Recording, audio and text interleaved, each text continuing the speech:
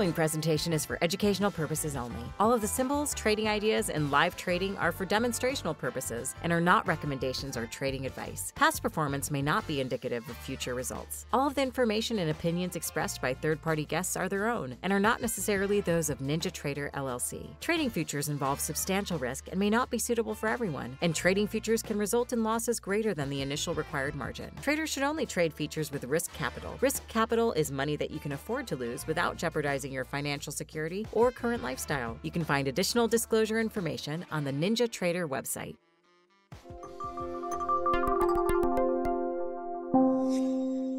Welcome back, everybody. As I mentioned earlier, we're trying out these new 15-minute segments, and this segment is Tom and I talking about Ichimoku Cloud indicators on weekly charts across a number of different markets. Thanks for joining, Tom. Oh, my pleasure. This will be fun. So let's start. We don't have a lot of time, and you and I tend to talk a lot about these things, so let's get going. This is the oh, you were talking about nat gas, and I clicked on that. Sorry. Let's look. This is the weekly ES. Just going to jump to. We'll come back to nat gas here in a second. Yeah, we got distracted. I was distracting, but the E-mini, as we know, is in an uptrend. And Ichimoku Cloud is in an uptrend as well. It looks very bullish here. Yeah, so I mean, obviously the green cloud kind of tells us we're in a bullish mode here, but we are so extended away from the cloud that the cloud is really not a factor here in this market at this time, other than the fact that the market is in an uptrend. And again, the interesting thing about this indicator is it projects forward. And in this case, on the weekly chart, it projects 26 weeks into the future. So you kind of get an idea of where that market could go 26 weeks from now. So we're way above the market. We're already at those targets where this market is supposed to be 26 weeks from now, and it's kind of leveling out. So, so do you think the market is this telling us the market is going to consolidate, or are we going to see the Ichimoku Cloud make another run up? I mean, we've been in such a big upturn. I think there will be a little bit of consolidation, maybe even a slight pullback. That pullback, as time goes on, it kind of fits that seasonality aspect of not only just normal trading, but let's say election year trading. Generally, we see September, we see a little bit of a pullback before we resume an uptrend into the end of the year, and this kind of supports that, I think. Yeah, I mean, that's a great point. I mean, if you look at 2023, we did have a bit of a downturn from about where we are now heading through the end of October. So there is a bit of seasonality going on here. But again, I mean, a little bit different. We had a bearish Ichimoku Cloud at that time. So it's interesting, but I agree with you. I think we're probably looking at some consolidation here. Yeah, and that makes me think consolidation more than like a pullback like last year. Yep, I agree. Just real quick, we'll take a look at NASDAQ. I don't think there's going to be much difference here. Yeah, we might see a little more weakness, and that might translate into the cloud being a little bit different, maybe a little bit shallower, but we'll see when that pops up. Yeah. And I agree with you. We're a little closer to the cloud here too. We've had a couple of kind of really wide swings here in the NASDAQ, coming down and testing that 52-week moving average just a few weeks ago. So yeah, I mean the ES a little bit stronger. We were closer to these highs back in June right now, but this market, this market is struggling. Tech stocks are struggling in general. Maybe there's a little rotation going on. Yeah, and that pullback, like you said, the pullback with the 52-week, it's still above the Ichimoku Cloud. I think the Ichimoku Cloud is supportive. As we know, we get to the top of the cloud, we might see a little bit of turnaround, but we're just so much closer than the E-mini. It just makes me think, this is a little bit weaker. I completely agree. Let's take a look at Russell.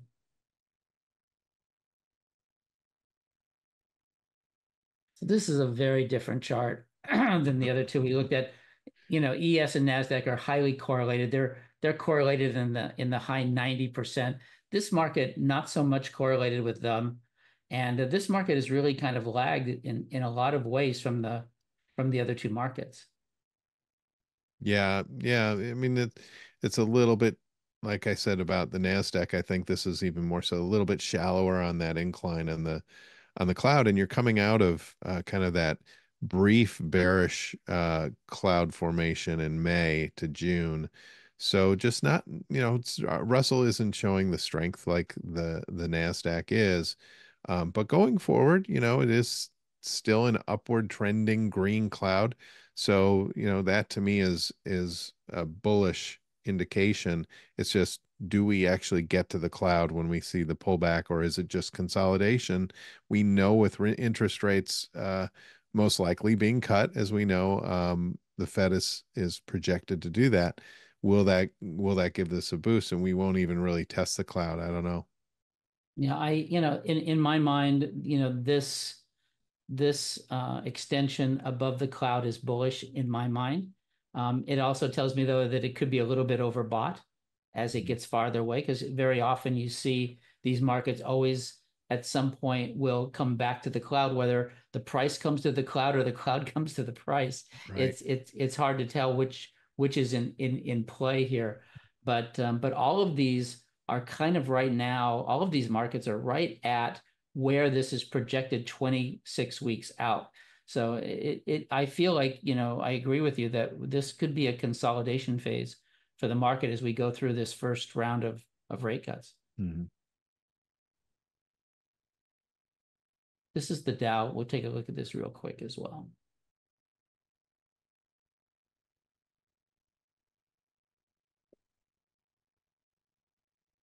I'm a little slow here. I don't know why it's so slow. I must have, I know exactly what it is.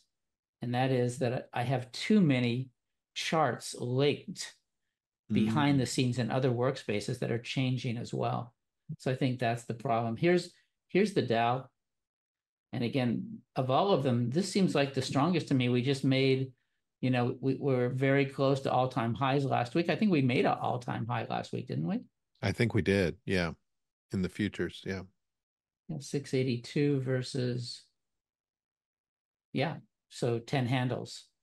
But that's amazing. Again, you get these big run-ups, you have to expect some drawdowns. But again, this market, that 52-week moving average is above the cloud. The cloud is is an uptrend. Again, of all the markets, this looks the most bullish to me. Oh, for sure. Um, what what's interesting to me about this is kind of that steady grind up. It's a nice looking formation that you can imagine if we do pull back to it, we probably won't, right? We'd take out a lot of months advance with that. But you can just imagine like the separation. It's almost like a negative white space channel that's trending up. How far are we away from that cloud? Kind of remains consistent through, even with the pullbacks we've seen. Yeah, I agree. All right, let's look at some other markets that are kind of in play right now. Let's take a look at crude oil. So yesterday, crude had the lowest close in quite a while. And today we're bouncing off of that. We're still under $70. We're still under $70 a barrel. And here, this is a market where the Ichimoku Cloud actually looms pretty heavy, and it was pretty substantial down cloud here back last year, heading into 2024. And again, we kind of bottomed out again right where we are now. This is kind of a double or a triple bottom. And now we're extending away from the cloud. It's amazing to me, like, when you mentioned that rally up at it actually peaked above the cloud at one point, right? And kind of in the middle. No, yeah, right there. And then it just fell down, and it kind of, when it got down to the bottom of the cloud, it hugged that bottom, and even to the downside, and then the upside, it kind of stayed around by the bottom of the cloud. So, these tops and bottoms of the cloud, I think, are important levels to know. They can act as a target that you hit and then you go the other way, or that market just trades around, that bottom of the cloud, and then when it turned green, it was towards the upper end of the cloud and turned around. So it's just fascinating to me how this cloud works. It's interesting. I haven't really thought about this in a while, but look at the channel that this has really been trading in since it's the beginning of 2023, between 72 and 80. And yeah, there's been some peaks above there. Ichimoku Cloud acted as really strong resistance, brought it back. And again, here, we made another run, couldn't really stay above the Ichimoku Cloud, back through it. But really, this market wants to trade between 72 and 80. And right now, this is a breakdown as we extend away from the cloud. It's hard for me to really say anything other than this is bearish, except that I know that hedgers come in here and could turn this around. So that's the only thing. That's the only caveat I have here. But otherwise, this is a breakout to the downside. And what is if you pull the chart to the left a little bit, what does the future cloud say? So it's still a little bit bearish. Yeah, and I think we're starting to see that cloud kind of stretch out sideways. In fact, there's that interesting shelf there at about 79. You can see it here, green into red.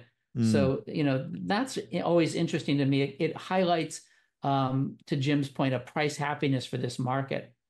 And 79 seems to be that price, and we're pretty far below that at this point. Yeah. We looked at nat gas. Let's just look at this again real quick here. Nat gas has been rallying. We got close to $2, and now we're back above 220, 225. Yeah, it's up over 5.5% today, which seems, in terms of a position, if you had a position, your position moved up 5.5% today, you might be very happy if you're long. But we're trading in the twos, right? We're trading at what, 220. So 5.5% isn't, it isn't a lot. It's 226 right now, is the price. But look at how once we traded below that cloud, we just kept testing the bottom of it, and it just keeps acting as resistance. I mean, there's no green cloud in anyone's future here for a while. This market's been in a big decline since COVID, and we've had some pullbacks here, and there was some anticipation, earlier in May or so, where they thought that they may need more nat gas for energy production. But that played out. We came right up to the cloud, and sellers came in at that level. So, again, looking pretty bearish here. The cloud, interesting that there's a shelf there at 260. Right. Right. So again, that's kind of price happiness for this market. That would be a tough resistance level in my mind to get through. But yeah, I mean, there's nothing but resistance above us here. So, is this a small pullback before we go lower? I'm not sure. Yeah, I'd agree with that. It's just hard to be bullish nat gas when there's so much supply. Right. All right, let's take a look at gold.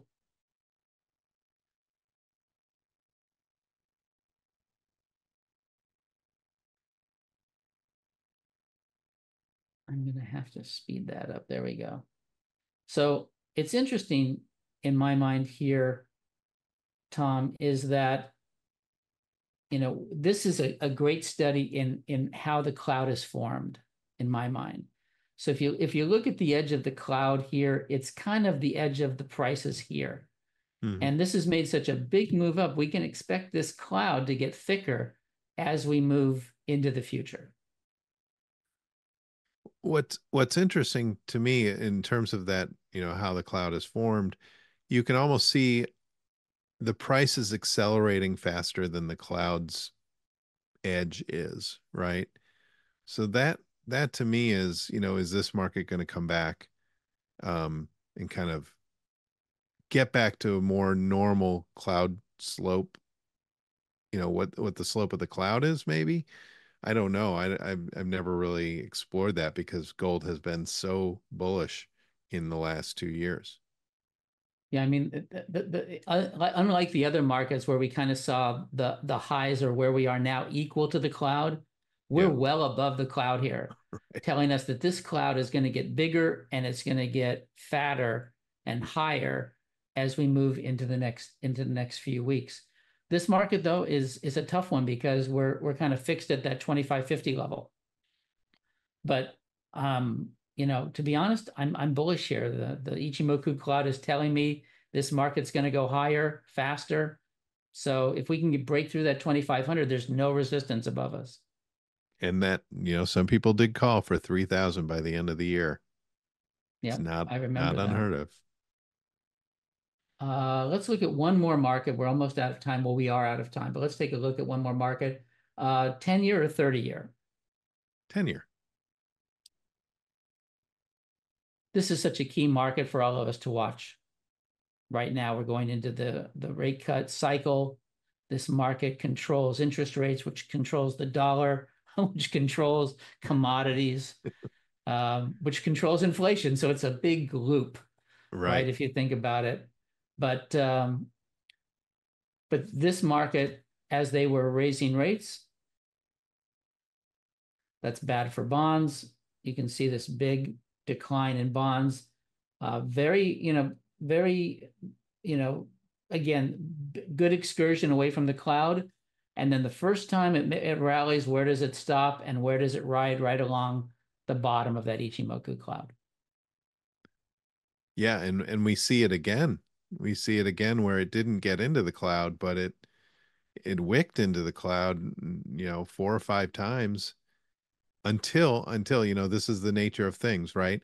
When something changes, you'll see that resistance break, and now we're in the cloud and we're out of the cloud, right? So this is that big candle is a big bullish move, not just because it's a big bullish candle, but it finally broke through that Ichimoku Cloud. And in my mind, those shelves are a little more powerful than just the normal kind of meandering of the cloud up or down. Those shelves tell us that that's a level that was a key level historically. And when we can break above a shelf like that, I think that's a definite turn to the bullish side. Yeah. So Tom, this has been fun. It went by way too fast. Yeah, we'll have to manage our time a little better next time. But we'll be doing these 15 segments from time to time. They'll be on the calendar and the schedule. We'll let you know. But thanks everybody for being with us during this test of these two 15-minute segments. Tell us what you think.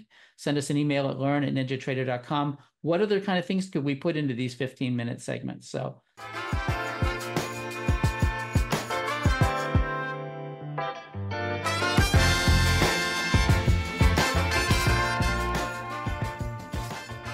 All of the symbols, trading ideas, and live trading are for demonstrational purposes and are not recommendations or trading advice. Past performance may not be indicative of future results. All of the information and opinions expressed by third-party guests are their own and are not necessarily those of NinjaTrader LLC. Trading futures involve substantial risk and may not be suitable for everyone, and trading futures can result in losses greater than the initial required margin. Traders should only trade futures with risk capital. Risk capital is money that you can afford to lose without jeopardizing your financial security or current lifestyle. You can find additional disclosure information on the NinjaTrader website.